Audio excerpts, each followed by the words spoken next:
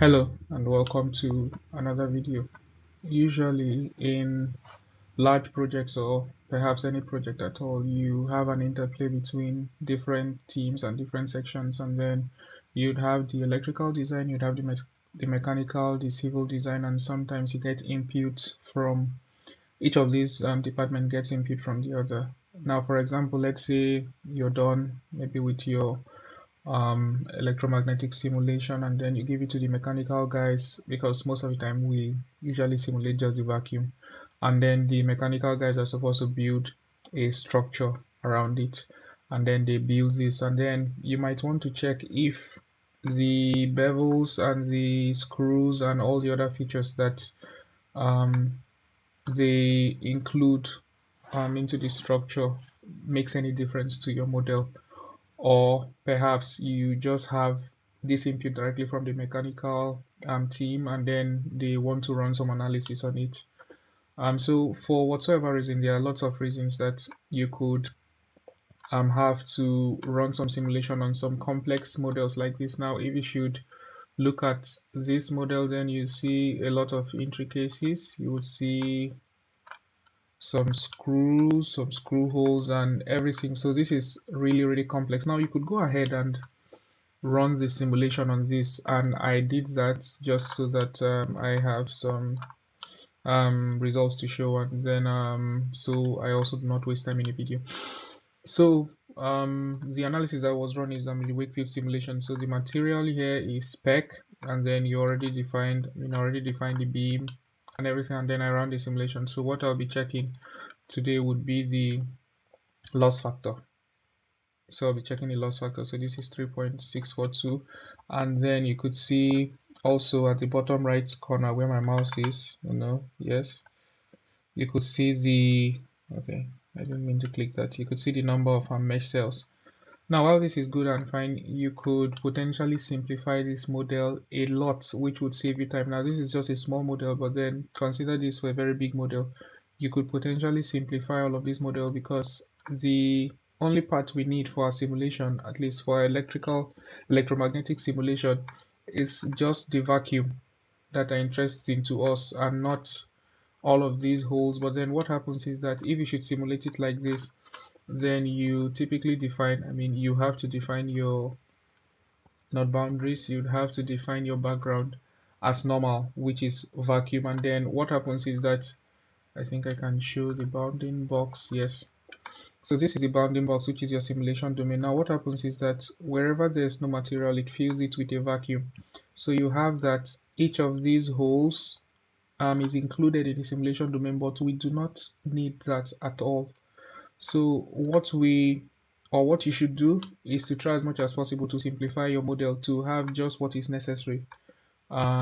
You remove most of the detail, but then not enough detail that you lose some features that you might have in the simulation. So this is what we're going to be doing in this video. So this is our model. I've copied it to another file so I can start trying to simplify it. Now in CST, this is really easy, and it also depends on how your model was built. Now this case, although the structure looks really complicated, is going to be really simple, but then in some cases you have to do some other tweaking of the geometry to be able to generate the vacuum seamlessly. So in CST, how you do this, you go to modeling, and then you go to shape tools, and then under shape tools you see fill up surrounding space, and when you click on this, what you have is the fill up calculation domain. So it's the name is the solid one. You could change it to any other thing. Then I want to fill it up with vacuum, and then which component do I want to select in my filling. So I have the list of components, which you also have here, but then I want to select the entire component. So that's RMDI1, yeah, 5130. So this is it, and then once I click OK, it generates the vacuum just like that, and this is really cool. So I could create a new component. Let's create a new component and call it vacuum, and then I move my solid into the vacuum. So I moved it just by dragging and dropping. Now I can look at just the vacuum itself. Now you see what I was talking about, that all of these are included, but then you see that in the end these do not play any part to the interaction with the beam, between the beam and the area, the region that we're interested in. So all of these are kind of not, no, not kind of, all of these are definitely not needed in this simulation, and we have to take them out. Now, when you fill up the space, it creates one big solid, and then how do you go about removing all of these other parts?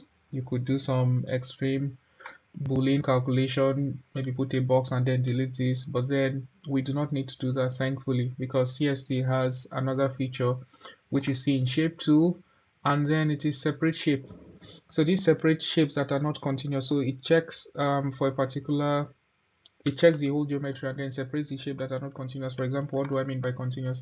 You have that these bolts are basically, I mean, these bolt holes, it not all bolt, one of them, but then they are basically standing alone. So this would be a separate shape, and then any shape that is not connected to any other shape is separated as a separate shape. So very easy, you click on separate shape, and what you have is this array of solids. So you see all of the separate shapes that we have, and the only one we're interested in is this part of the geometry. So I'm going to go ahead and delete the other one. So which one do I need? Oh, I didn't take note of it. No, was it 44? No. Oh boy, I think I'll just start to, yes, 46. So I need just 46. Select everything except 46. So I do not need all of these parts. All of this is junk. So I go ahead and delete. Delete. Yes, and then I'm left with this. Now, this is still in the, I mean, the surrounding part, the surrounding metal is still in the simulation domain. So what I can do is I could go to local mesh properties. So that is right click, go to local mesh properties, and consider for simulation. I untick it, so if I uncheck it, then it is not considered for simulation. Also consider for bounding box, I also uncheck it, it is not considered for bounding box. I could uncheck everything. However, okay, I'll demonstrate this. I click on this consider for refinement, and I have excluded it from the simulation. This is okay, but if I should go ahead and generate the mesh update, you see that I have just a slight reduction in the amount of mesh, and this is because for some reason it's still, I don't know, but then it looks like it does not consider this region for, like, the outside region for the simulation. But then I found out that I still do not know the reason, but then I found out that deleting this model itself actually reduces the number of mesh, and let's see that. So I do not know the reason why that is, because it shouldn't be that way. Let me check again. Local mesh properties, because I mean, basically it's excluded from the meshing, but then it still generates this. So deleting it and having just this as a geometry, and then when I go ahead and update the mesh again, you have that I have just 1 million cells. So this is what I have. And yes, so you see that by simplifying the model, we've been able to reduce it from 4.15 million to 1 million. That's a factor of 4. For some other models, you could have maybe way significant reduction, or for some other models, you could have maybe least a not so very significant reduction.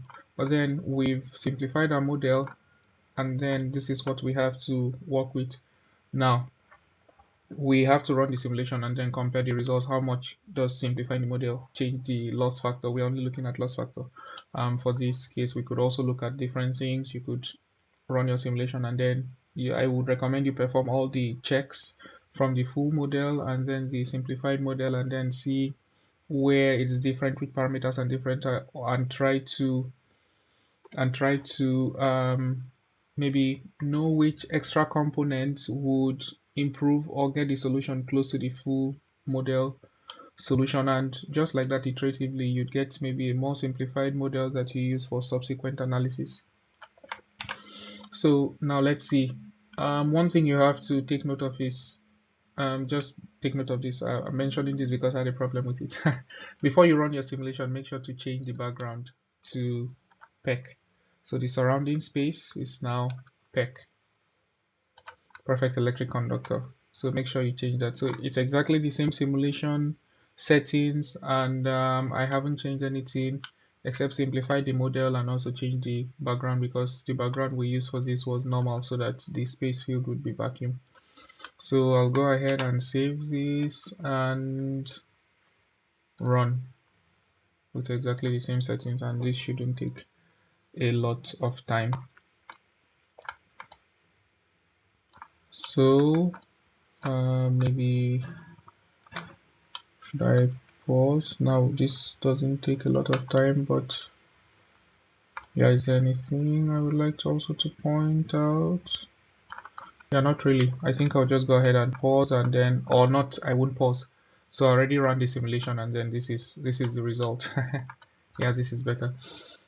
So looking at the loss factor for this case, we had 3.462855, and then for the simplified model, if I should look at the loss factor, I have 3.464633. So not very different. This is 4628, and then this is 4636. So not a very different loss factor for the simplification we have. And then you could also go ahead and inspect your Wakefield impedance.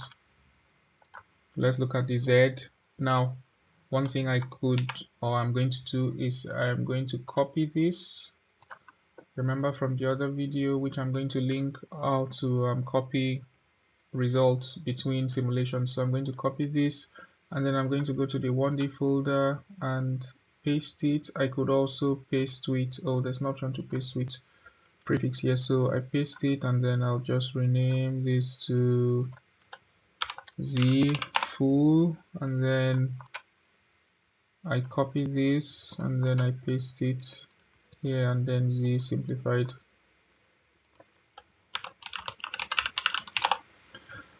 Now you could see the difference in the Z impedance. I think I could also do the same for X and Y. Let's see X and Y. Let's see X and Y, then I'll copy this. I hope I can tell the difference between them.